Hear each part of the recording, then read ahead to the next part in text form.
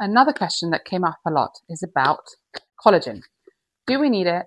Is it useful? What for? Well, I'm Federica Amati. I'm Zoe's head nutritionist, and I want to make sure that everyone knows that food first is more important.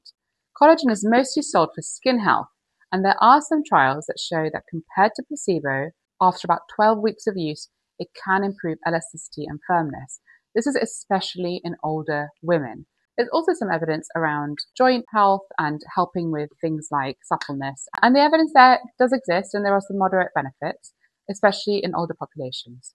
Now, in a lot of the randomized controlled trials, there are other bioactive compounds in the preparation. So it's also hard to know exactly how much of the beneficial effect is seen is from the collagen alone. So collagen supplements may improve skin health, elasticity, and firmness, and may even be beneficial for joint and bone health. But a diet high in healthy proteins, micronutrients, is the foundation for healthy collagen production.